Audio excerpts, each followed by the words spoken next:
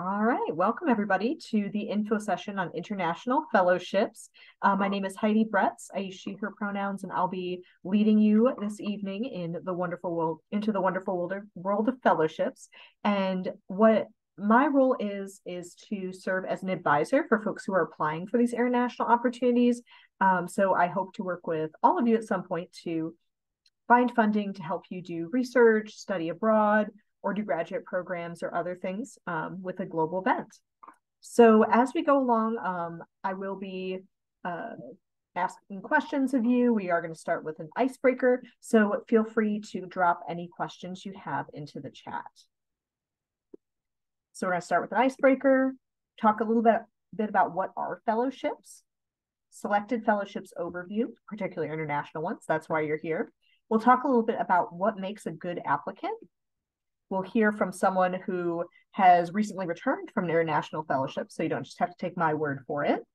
And then we'll talk about what's next. How can you get started once you have an interest and have some information about which fellowships might be right for you?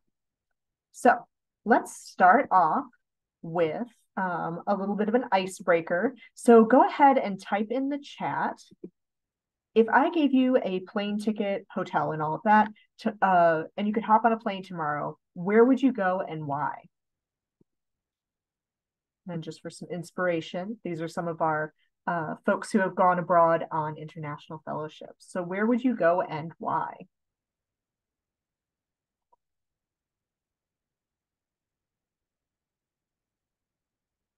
All right, Croatia, because it's beautiful. Yeah, I've heard really good things about Croatia. It's kind of an up and coming destination. New Zealand, also very beautiful. I'm feeling a lot of outdoorsy people. Ooh, China or Taiwan, improving language skills. Awesome. Japan, because you've always wanted to go. Awesome. Jordan to see Petra. Yeah, it's amazing. I've actually been there. Spain, haven't been there to practice my Spanish. Iceland, oh man, I would love to go there. Yeah, Petra is huge. Bring your hiking boots. Awesome. Well, I'm happy to let you know that some of these things, or maybe even all of these things, can be possible with funding from international fellowships. So how can you get started? I don't know if anyone has a guess at what a fellowship is, but whenever I think of fellowships, oh, Jamaica, culture and beaches, awesome. So whenever I think of fellowships, because I'm a nerd, I think of the Fellowship of the Ring. And so we found this tweet from Twitter, rest in peace, but it says, you want me to apply for a fellowship after what happened to Boromir? I don't know if anyone remembers, but Boromir's this guy. He did not have a great time on his fellowship, but that is not something that we're hoping for you. Hopefully your fellowship will not involve you full of arrows. So a fellowship is a nationally competitive award, a merit-based award that gives you funding to do certain activities. So when we say nationally competitive, what do we mean by that? So that means that this is open, whatever fellowship you're applying for is open to students from all over the US. Some of them are even international, but students from outside of USC can apply. This is not coordinated by USC. It's different from financial aid or scholarships that are part of being at Carolina.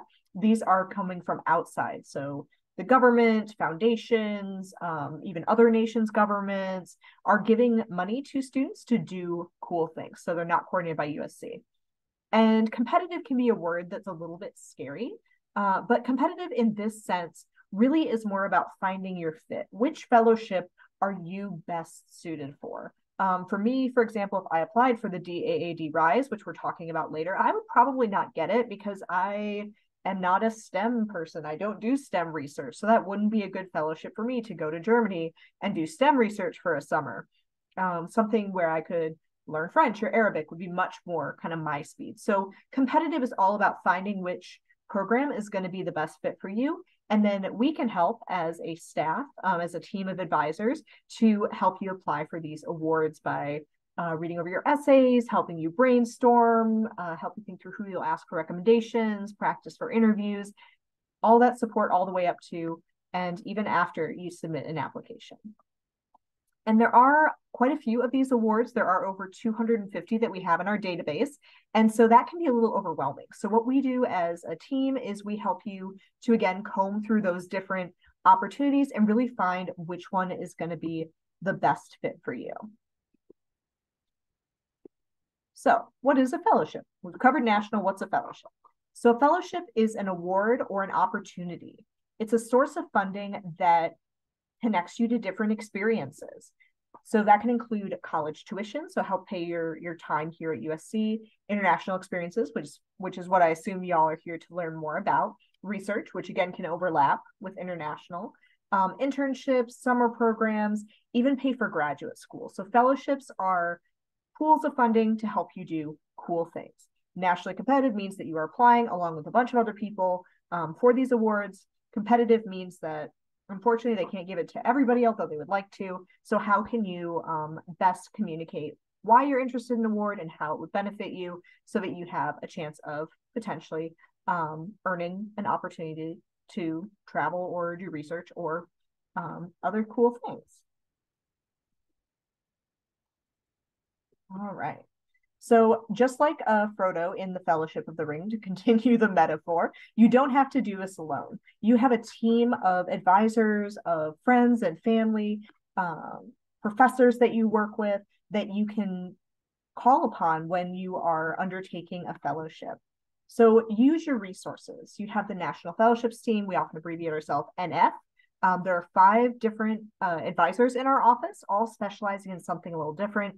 I specialize in international awards. We also have advisors who specialize in first and second year awards. So if you're just starting your college journey, you can talk with Val Weingart. If you're interested in STEM opportunities, Chastity Graham is going to be the person you'll connect with. Our director, Jen Bess, is in charge of the UK awards. So Marshall, Mitchell, Rhodes, if you've heard of any of those big names, ready to go to the UK for graduate school, she's the person who can help with that, as well as Truman, which is a public service award. And then if you are looking towards graduate school, Matt Klopfenstein specializes in graduate award funding. So you have this team here for you. We're included with your tuition. We are free of charge to you as an undergraduate, a graduate student, and even as an alumni. You can still come back and use our services as long as you're not attached to a university that would be better poised to help you. You have your faculty. I don't know how many people have started building those relationships with faculty, but they're really interested in sharing their knowledge with you and supporting you and seeing you grow. So they are part of your fellowship, as it were. You have fellowship peer mentors. We'll hear from one of them later. And they are folks who have been there, done that. They've applied for these fellowships. They've received these fellowships, and they are ready to talk to you. And also, our office will pay for coffee for you to talk to them. So definitely take advantage of those. Some of our applications have committees. So committee members, campus partners, friends and family. There are tons of people here who are supporting your journey with applying for these national fellowships. So why should you apply for a fellowship? Well, potentially you can get funding, but why else?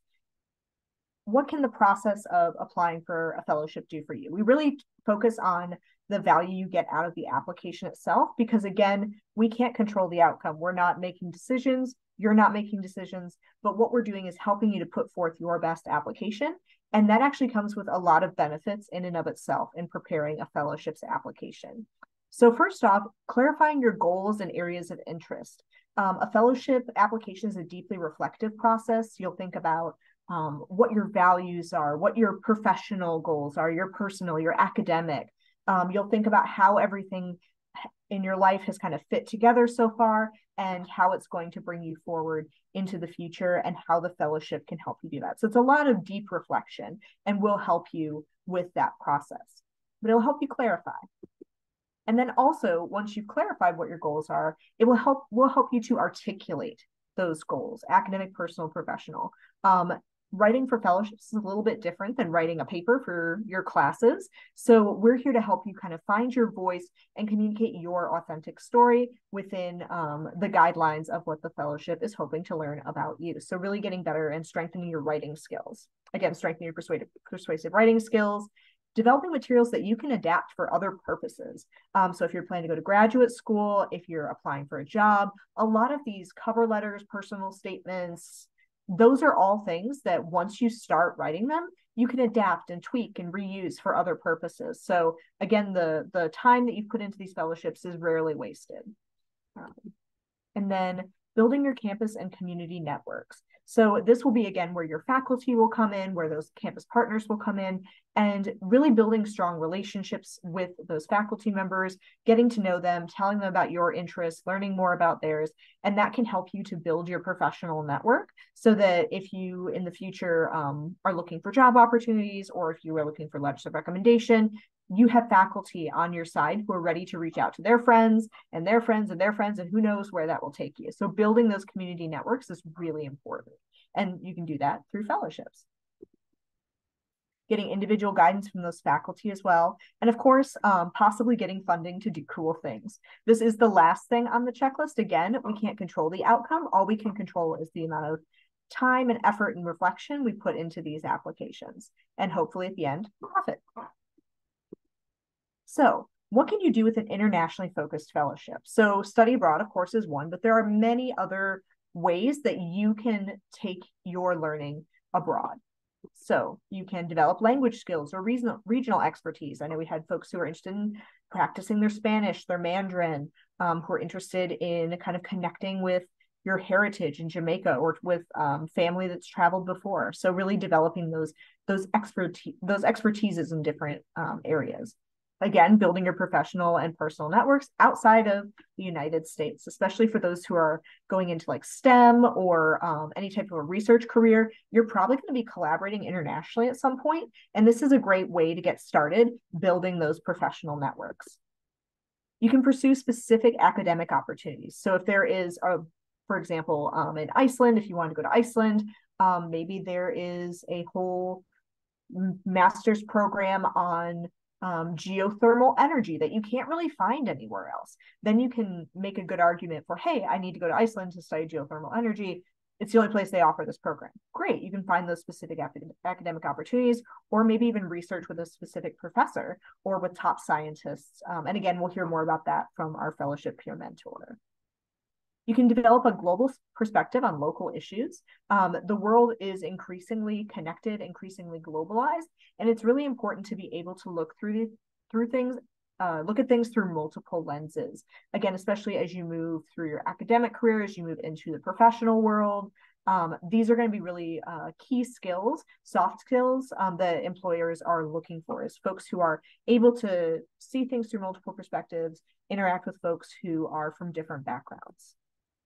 You could potentially teach English with or without a teaching degree. So it depends on kind of what your interests are. Prepare for a career in the Foreign Service. If that's something of interest to you, there are fellowships, a lot of fellowships specifically for the Foreign Service. You can practice international policy making and more. So there are a lot of different ways that you can do an internationally focused fellowship. So again, there are a lot of intersections. And again, we will meet with you. And the point of our meeting is to really figure out what you're interested in, what makes you passionate, what kind of experiences you want to have, and then bring it all together by finding your fit. So with that, I'm going to launch just a quick little poll. And I really just want to know about just a couple things about you. So can you share what year in school you are? That will really help me to determine kind of which fellowships to focus on for our time today. Awesome.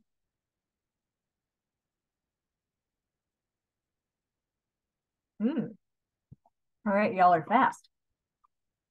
Oop, had somebody change. Okay. All right, so it looks like, share the results in case you're interested.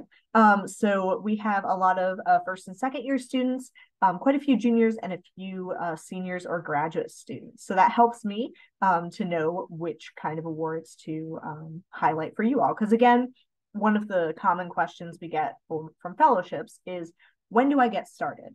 There's never really a bad time to get started, but again, depending on what you're interested in, there may be certain awards that are only available when you're first or second year, or only available to graduate students. So it's a good idea to meet with us early, because then you have the most options when it comes to applying for these types of fellowships.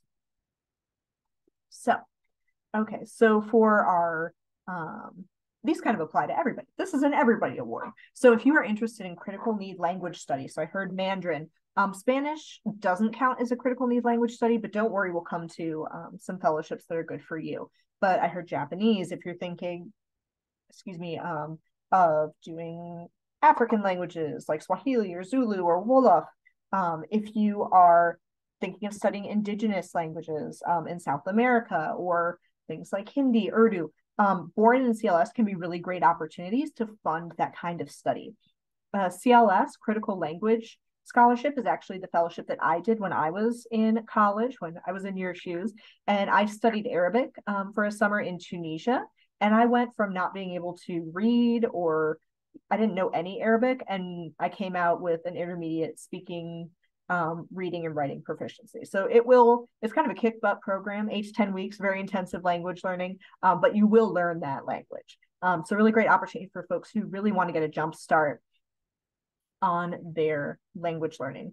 For many of those languages, they offer 15 critical need languages. Most of them, they don't have a prerequisite. So Portuguese, Swahili, Urdu, Bahasa Indonesian, you don't have to know any of the language before you actually go on the critical language scholarship. You have to make an argument again for why this particular fellowship is going to prepare you for your next steps. So that's a summer program. And there's also Boren. So if you're looking at a little bit longer in country, especially if you're a first or second year, your junior year is a great year to kind of target for study abroad. And you can apply for Boren the spring of your sophomore year. For those who are seniors, kind of looking towards graduation, there are opportunities for students to take an additional year as a senior and potentially go abroad for a year. And both of these are open to graduate students as well. But the Boren is more of a longer term commitment, 12 to 52 weeks abroad, up to $25,000 to help you fund your studies. And that is critical need languages, and you don't have to have any previous experience with the language. So really exciting stuff. And for those of you who are interested in working for the federal government, a lot of these are government funded. Not all of them have what they call a service opportunity, which is like a commitment that you make to work for the government for a certain amount of time. CLS does not, but they do give you like an edge up in hiring. And Boren does have a 1-year service commitment. So if you're already thinking about federal government work, this is a great way to get your foot in the door. So for those of you who are looking to study abroad, kind of in East Asia are the first couple, and then the whole world are the other two. These are really great programs for scholarships for programs of your choosing. So if you're eligible for Pell Grants, Gilman is going to be your best bet. We're actually doing a Gilman workshop later this week, Thursday at 1 o'clock, again on Zoom. And so that offers up to $5,000 for study abroad of any length, as long as it's credit bearing and you are Pell eligible. So if that is you, please apply for Gilman. The FEA, Fund for Education Abroad, is similar to Gilman. It does ask that applicants specify their financial need, but it's not tied to Pell eligibility. But that one is open to programs of, I believe, of any length. I think they got rid of their length requirement.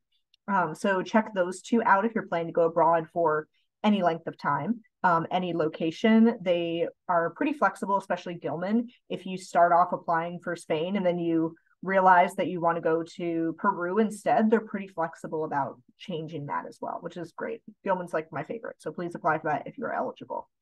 Freeman Asia, I don't know how many of you are in the business school, but this can be a little bit confusing. The business school has its own Freeman Award, which is similar to the Freeman Asia, but you can't get both. But Freeman Asia is for students who are studying abroad for, I believe, 6 weeks or more in an East Asian country. And again, this is funding to help you study abroad. Bridging is specifically for folks going to Japan. So whoever I had who said they wanted to go to Japan, bridging, a great one to keep in mind. And these are all for scholarship programs of your choosing.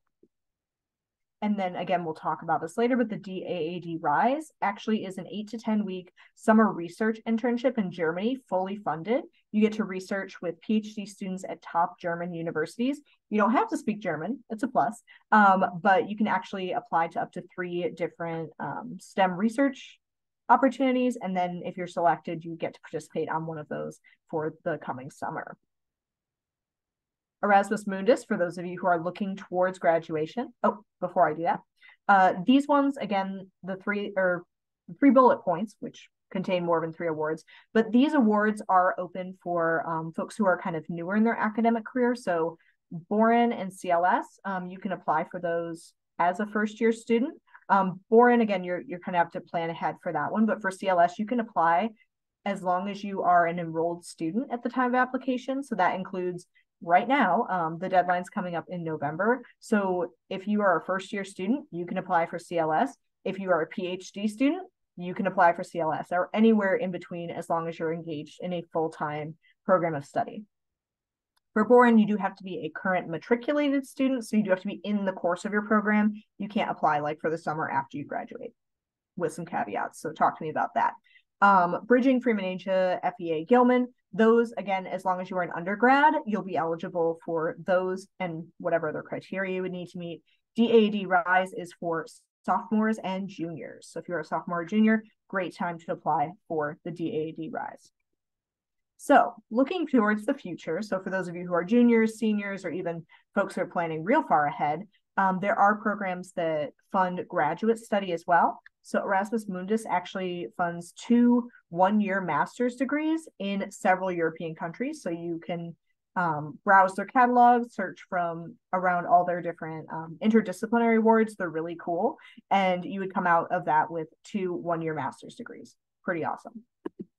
Fulbright is another great postgraduate opportunity, and you can apply for this anytime from after you graduate with your bachelor's all the way through the conferral of a PhD. So as long as you don't have your PhD after you graduate, you can still come back and do Fulbright, and we can help again, as long as you're not associated with another university that would be better poised to give you assistance. You can come back 5 years down the road and say, hey, I really want to go teach English in Mongolian. We'll say, great, we'll help you with your application.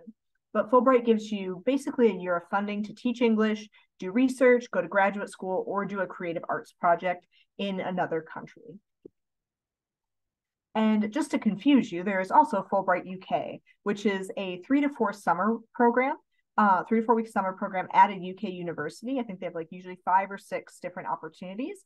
And that is only for first and second year students. So the 2/3 of you who are coming into this as first or second year students, Fulbright UK is one to look at. They actually want students who have not traveled extensively. So if you've been outside of the US for less than 5 weeks, check out Fulbright UK. That's a really great program to, again, introduce you to the UK, do some interdisciplinary study, and get a little taste of traveling.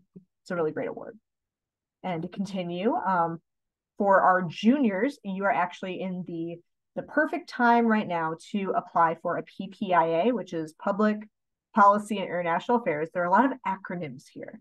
And so that is a summer institute, 7 weeks, to focus on public policy and international affairs. So if you're thinking of going to graduate school for public policy or international affairs, this is basically a boot camp to get you ready. So if that's in your plan, this one is a great one to apply for, and only juniors can do the full summer institute.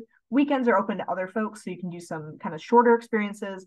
But if you're interested in kind of a real boot camp, definitely apply for PPIA. It's due on November 1st, so please come talk to me if you're interested. Again, kind of planning a little bit more long-term. Pickering, Rangel, Payne are fellowships that fund a 2-year domestic graduate program in the US, and then they give you a path into the Foreign Service. So as long as you complete all the requirements, you get a job basically at the end of this one in the Foreign Service with either the US Department of State or USAID, which does more development work. And this one you would apply for your senior year or as an alumni. So if anyone is a computer science major or wants to do IT and also is interested in diplomacy, there actually is a specific foreign affairs IT fellowship called FATE, and that will fund either the last 2 years of your undergraduate degree here. So if you're doing like cybersecurity or computer science or system engineering or something along those lines, and you want to work for the Foreign Service, great opportunity. You can apply as a sophomore or as a graduating senior or alum. The Rangel Summer Enrichment, kind of like PPIA, this one is a summer program that is for undergraduates who are interested in the Foreign Service. So this is kind of to help you get ready and kind of figure out if that's the path you want to take. It's a really great opportunity. Again, sophomores, juniors can apply for this one. Looking again towards graduate school, Rhodes, Marshall, Mitchell, Gates, Cambridge, those are all programs for graduate study in the UK. So if you have your heart set on specific universities within the UK, these are kind of the big fellowships that can help you get there, along with others like Fulbright. Just kind of depends on what you're most interested in. And then finally, for today, the Rotary Global Grant. This is another one that I work with that's really an exciting opportunity, and that funds 1 year of graduate study abroad to the tune of like $30,000 to $45,000 for you to go abroad and do graduate study in one of 7 different areas of focus: environment, health and disease prevention, community and economic development, teaching. There are a whole lot of different areas that you can focus in. And that one you would apply actually the spring of your junior year. So juniors, if you're thinking of what am I going to do after graduation, this could be an opportunity. So please come talk to me. And this one's all about building relationships with Rotary clubs, which are basically community service clubs that are all around the world doing good, eradicating polio, that type of stuff. So really great people to work with, and Global Grant will help you to connect with people again around the world and build your network.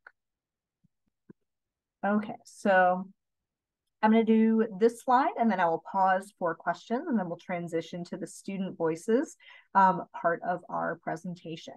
So what makes a good fellowship applicant? When we think about this, we're not necessarily like looking for 4.0 honor students, although of course 4.0 honor students do often make really good fellowship applicants, but it's more than that. They are looking for a genuine interest in other cultures, languages, and perspectives. So why are you interested in going to Spain? Why do you want to learn Spanish? Maybe you want to be a physician and you want to be able to talk to your patients in their language. Awesome. Those are the kinds of things they want to hear about. Is where did this interest come from? What are you hoping to do with it? They do want you to have solid academics. Again, that doesn't necessarily translate to a certain GPA. Many of these fellowships don't even have a GPA requirement. Some of them do, but not all of them. But they're really looking for you to have solid academics in your area of focus. If you're a math major like statistics, you should probably have pretty good grades in that. English or history, they can be a little more forgiving. So again, kind of thinking about your area of focus. Thinking about your leadership experience. How have you been a leader? And that again can look a lot of different ways. It doesn't have to be tied to a specific position name or a specific club that you're a part of. It can be maybe you're a leader for your siblings and maybe you take a really proactive role in helping to raise them or take care of them. Maybe you are working an after like a part-time job or a full-time job. I've run into people who do a full-time job and full-time school, and honestly, like I would give them all the fellowships because I'm not sure how they do that. And still like manage to come in with a smile on their face. You can think about times you've been leaders in the classroom. If you're doing research, this can look a lot of different ways.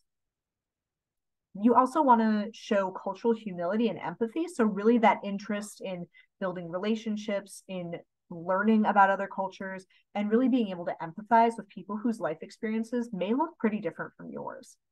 And of course, with international things, any of you who have traveled or even have done something like come to college, if you're from a different area of the country or even a different town, like it can be kind of a culture shock. I'm from Michigan and I still have some trouble sometimes with navigating life in the South. So thinking about how you have been resilient, how you have followed through in the face of obstacles. So thinking about the ways that you have that ability to adapt and to keep going when things get a little shaky. And then finally, a unique perspective on the world's biggest problems. We have, 19 people in here. We have 19 different perspectives on the world's biggest problems. And really, they're hoping to learn more about you and your ideas so that they can see kind of where you might go with them. All right. So I'm going to go ahead and pause before we invite Alexis on. Are there any questions?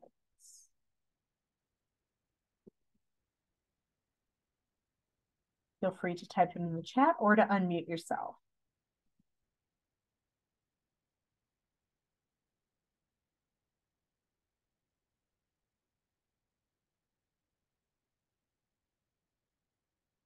Right. Okay. All right. Well, I am happy to stop talking for right now. I'm going to bring Alexis, or ask her to, I was going to say bring her up, but I guess ask her to unmute herself and share her screen or her camera. And so basically, I'm just interested, Alexis, in hearing more about your experience and what it was like applying for the DAAD Rise, what the DAAD Rise is, and what your experience was like. Yes, of course. So I applied for DAD Rise fall of my sophomore year.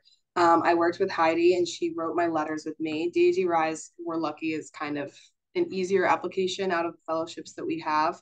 So it's basically just a cover letter explaining why you were applying to the project you were applying to. You can apply to up to three different projects in three different German cities. And then I heard back in March that I was going to be in Berlin for the summer.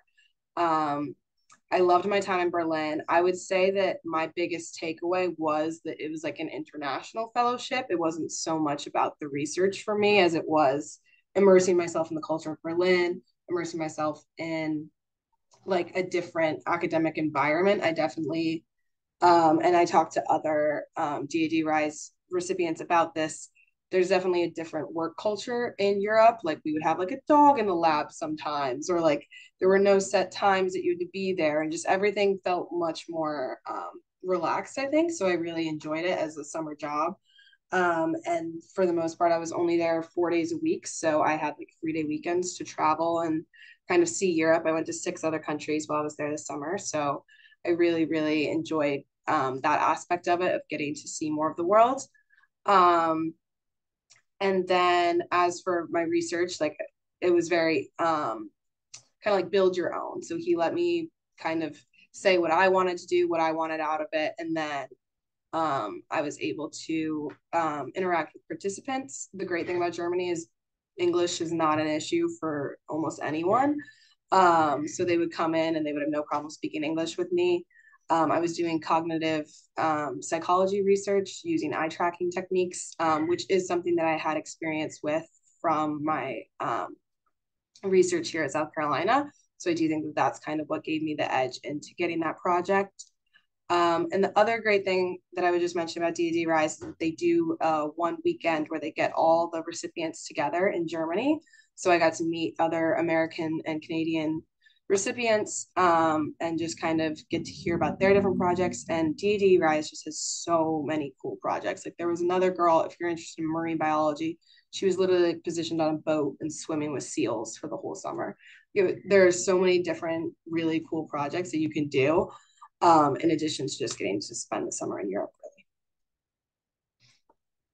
Thank you. And I also wanted to call out, we have Ever Curry in the room as well. She's another one of our fellowship peer mentors.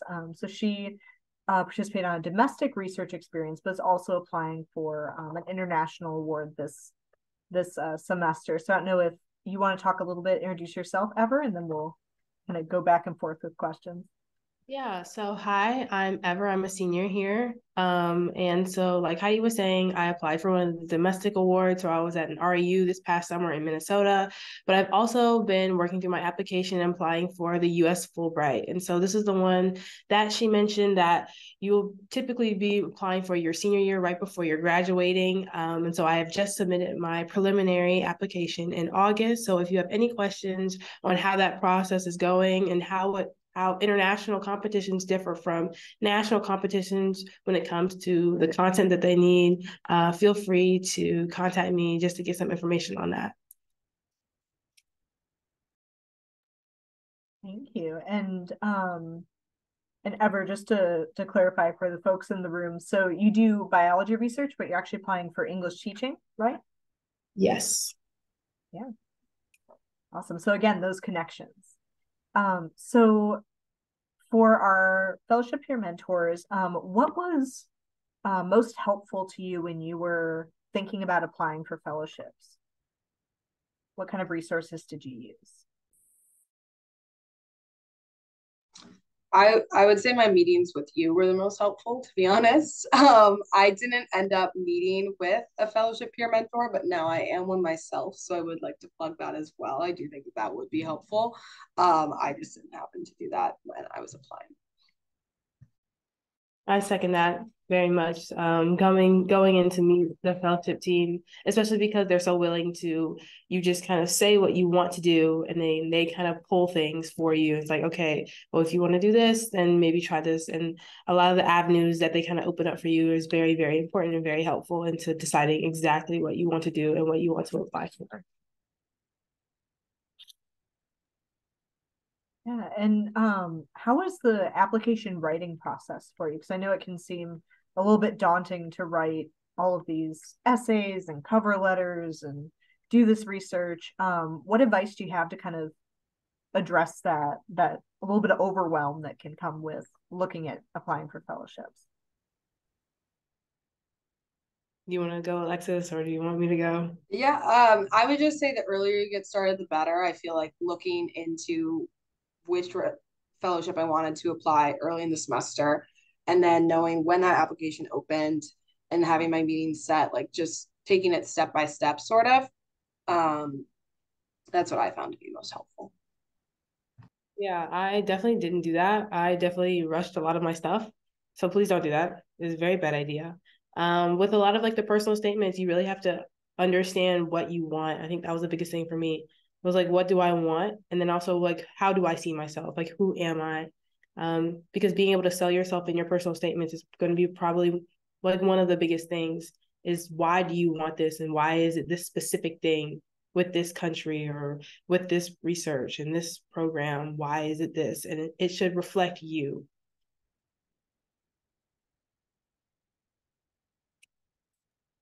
And so when you were kind of planning out your fellowships journey, how did you get started? What did that process look like for you when kind of figuring out what you were going to do and what you were going to do next?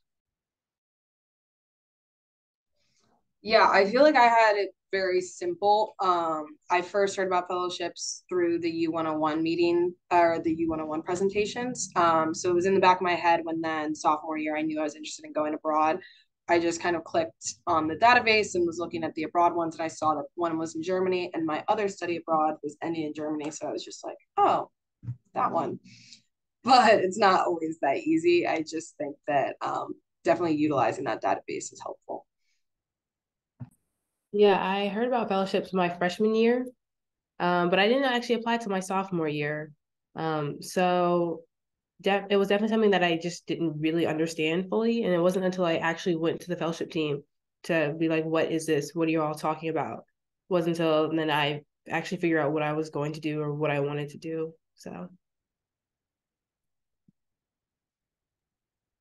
Wonderful. And if you had kind of one piece of advice to give folks, I know you said like start early, go see the fellowships team, but do you have any other pieces of advice for folks who are wondering if this is for them or not?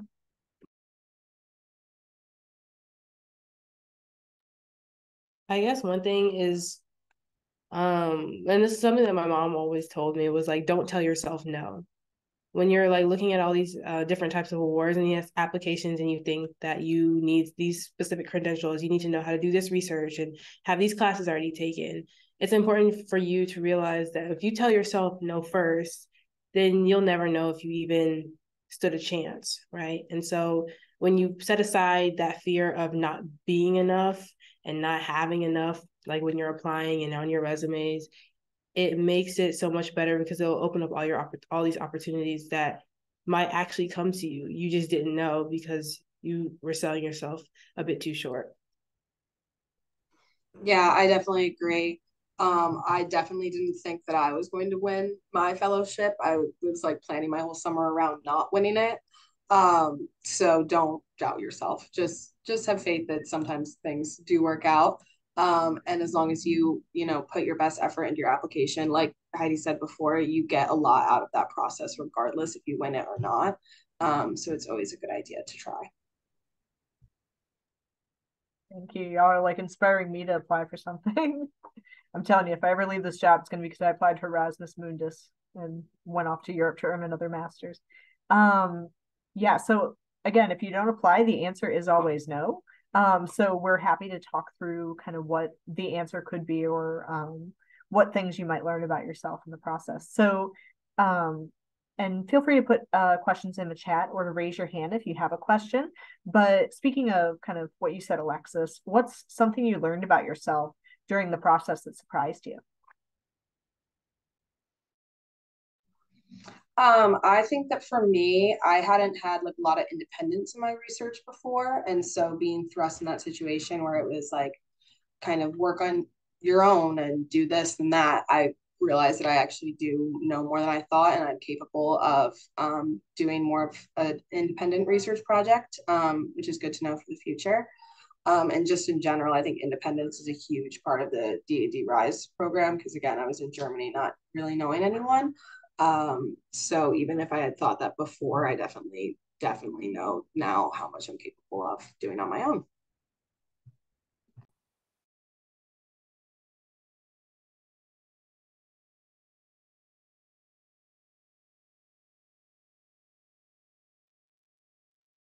All right. Does anyone have any other questions for our fellowship peer mentors?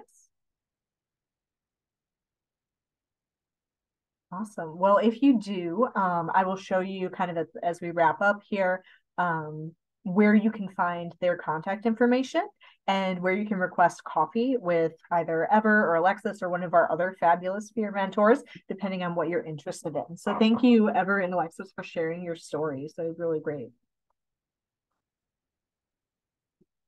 All right.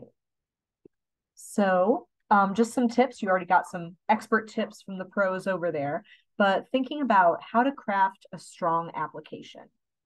So first off, you want to make sure that you're finding your fit. So again, it's all about finding which fellowship is going to be the right fit for you. We do have, again, over 250 different opportunities. We do have a search engine, which again, I'll show you in just a second, but it does help to come in and talk with us, because we might have some ideas, or maybe put things together in a way that you hadn't considered that can open up more opportunities. So really find which fellowship fits. Kind of go back to the yes no sort of thing. If it's not a yes, I'm interested in that, it's usually a no, and we can help you kind of figure out that process, because you want to be applying for fellowships that are really going to help you do what you want to do. Because I mean, y'all got stuff to do, y'all are busy, you have lives. We need to help you invest your time wisely. Start early. Again, it's never too early to start, it's rarely too late to start. So definitely come and see us when you're interested in fellowships. If you like to plan ahead, it's always good to start a bit early. But again, deadlines vary. A lot of them are in the fall, some of them are in the spring. It just kind of depends. So definitely come and talk with us, and we'll help you figure out kind of what your plan is for going forward. Again, grab coffee with a fellowship peer mentor. Get to know your faculty. So especially for those of you who are first or second year students, faculty can seem kind of intimidating, but try going to their office hours or asking questions in class, or you can do a little bit of Googling or like searching them up online and seeing what their research areas are and asking them questions about it. People love to talk about themselves and their interests. And if you ask them questions, they are more than happy to share information 9 times out of 10. So definitely start forming those faculty relationships, not only because they can provide mentorship, they can help you explore new avenues, they can offer advice, but also for a lot of these applications, you will need letters of recommendation from people who know you pretty well. So they don't have to be like your best friend, and that would be a little weird anyways, but faculty who can really speak to your ability to do the things you want to do the research, to teach English, to do study. So really starting to build those relationships early is a good call. And they really do want you to focus on depth over breadth. So it's good that you've done like 50 different clubs in college, but I mean, what did you get the most out of? What have you done the most of? So if you did 50 clubs, was it that you really, the one you invested the most time in was, I don't know, spaying and neutering cats? There you go. Maybe you want to be a veterinarian, and you can talk about the depth of your experience. And that also helps if you haven't done 50 clubs and you've done maybe 3, because you've really concentrated. So really think about the depth over breadth when you're thinking about what's going to make you a strong applicant. Demonstrating your interests. So telling your story about what you're interested in, where that interest comes from, what you hope to do with that, and really being clear about it. Because again, this is all about persuasive writing and interviewing, and we can help you to kind of find your authentic voice and really speak to what makes you excited. And this is one thing I didn't ask our two fellowship peer mentors, but what was the feedback process like for you? Did you start with your, did you end with the first draft you started with? Ever or Alexis? No, definitely not. Yeah, I think mine went through with my advisor. I think it went through. I honestly think I had more corrections to my own than he did. After my third one, he was like, "All right, this is great. You can go straight to committee." But definitely not. Yeah. Yeah. Thank you. So feedback is a really important part of the process, and it's really an important part of being a good writer is being able to ask people what they think and then to be open to that feedback. Very, very, very rarely, if ever, does anyone's first draft like stay their final draft, like very rarely. So as part of the feedback process, you can meet with our team. We're happy to offer feedback on your essays, suggestions for strengthening it, or where you can focus or how you can frame your different experiences. So being open and willing to engage in those types of conversations, even when maybe you don't like what you're hearing, or maybe you're hearing 3 contradicting opinions, like that's going to be a really important part of this process. So being open to feedback. And I think one of the other things that has come up a lot is folks are kind of intimidated by the writing portion. If you're not the strongest writer, that's okay. We are here again to help you find your voice and tell your story. You also have the Writing Center, Grammarly, things like that, that can really help you to put forth a polished application. And again, it's about your fit for the fellowship and your interests and your passions over and above anything else. Using your resources like the fellowship peer mentors, our team, your advisors. So definitely reach out to us. So I'm going to ask you a couple of questions. So I want you to think about one fellowship that sparked your interest today. You can put it in the chat if you can remember the titles or just the themes of what sparked your interest. And then what's one step that you will take in the next 2 weeks to follow up on that curiosity? All right. Ooh, we got IT1, CLS. Awesome. One. Going to an appointment, meeting with a peer mentor, CLS, awesome. CLS from Fulbright UK. Awesome. Y'all are my people. Wonderful. Yeah. So that's a great fellowship to start with. Again, that's one that's a really cool experience, especially if you're interested in language learning and you want to learn that language really well. It's a great experience. Yeah, and research more of the fellowships offered. Awesome. Yeah. So you may ask yourself, how do you get involved? How do you start with this? So how to get started is our next slide. So first off, explore your options with Info. Info is our searchable database of fellowship options. Again, we have a lot of fellowship options, but you can actually filter them by your year for funding, by your interest, by your major, what you want to do. It's a really great resource. Check out our workshops. You found your way here. So keep looking at our event calendars, and we'll host workshops that are more specific to certain fellowships, or we'll host general info sessions like we're doing tonight. Third, make an appointment with us. We are on Navigate. If you are an undergrad, we're under involvement and engagement. You can meet with any of our fellowship advisors. We do, again, have those areas of specialization, but we are all cross-trained, so we have enough knowledge to be dangerous about every award.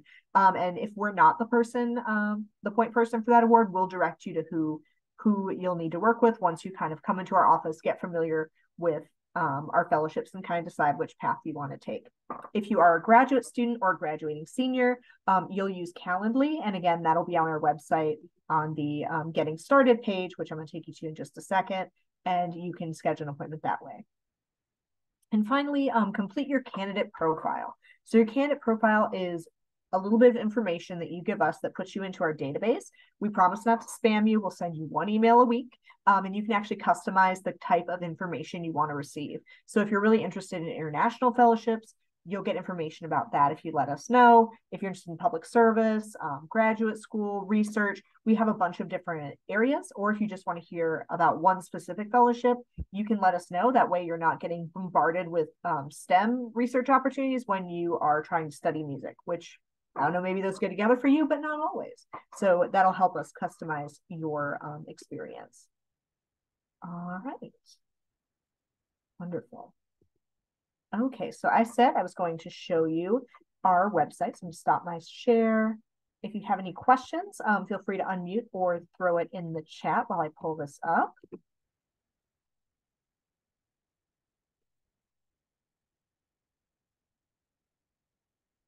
See if my internet will work.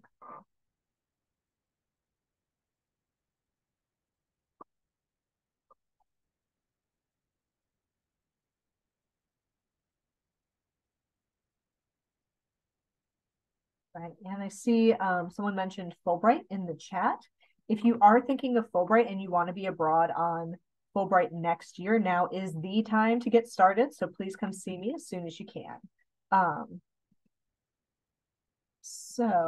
right, sharing my screen. Okay, so this is our National Fellowships website, National Fellowships and Scholar Programs. So this is where you're going to find all of that information I was talking about getting started, about our database, and you're going to find that under the National Fellowships sidebar. And here is some information about fellowships, but getting started is going to be where you'll want to go. So this gives you the link to our database, our upcoming workshops, also recorded information sessions, the link to make an appointment, and again, to complete that candidate profile. So this is going to be a really important page for you when you're first starting out and can help you keep in touch with our office. Once you're ready to start doing some research, you can look at our fellowships database.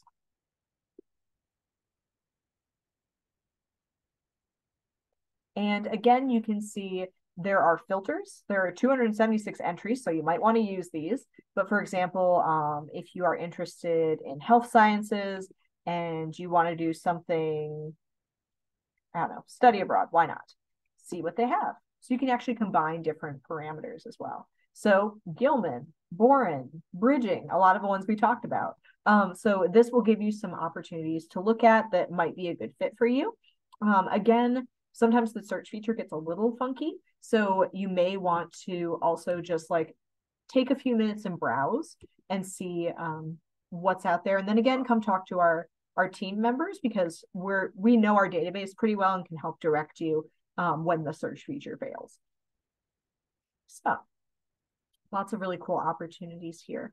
And each of these fellowships will have, as you can see, that brought up even more, we'll have a program page that gives you more information, links to the fellowship website, and an idea about the deadline. So Gilman, again, deadline is coming up on October 5th. So if you're interested in that, please do give us a shout and come on over. And if you are interested in having coffee with a peer mentor, again, you can find it over on this side of the page, Fellowship Peer Mentors. And here you can request a coffee chat and see who all you can chat with. So as you can see, we have a ton of folks, some familiar faces up here, but you can kind of filter this depending on what you're interested in. So our computer science folks, we have Ellen McBride, who did a Department of Defense cyber scholarship, PPIA, summer honors program. So lots of different ones, research, again, familiar faces, environment. And any of these folks are ready and willing to talk to you about their experiences. So again, lots of great resources, but your first step is to just start that candidate profile and make an appointment with our team. All right, so let's see. Any other questions? We have 4 minutes left. I think I actually booked an hour and a half for this, but 4 minutes left. So y'all can have some of your evening thing.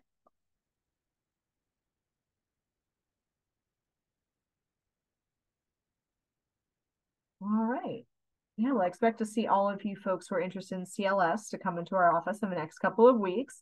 Very excited to talk to you about that. And yeah, feel free to reach out with any questions and just stay in touch.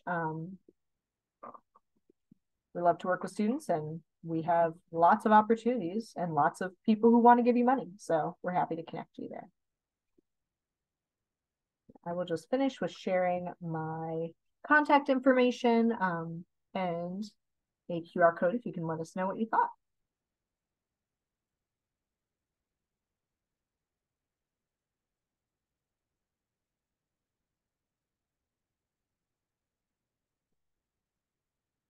Thank you. Thanks, everyone.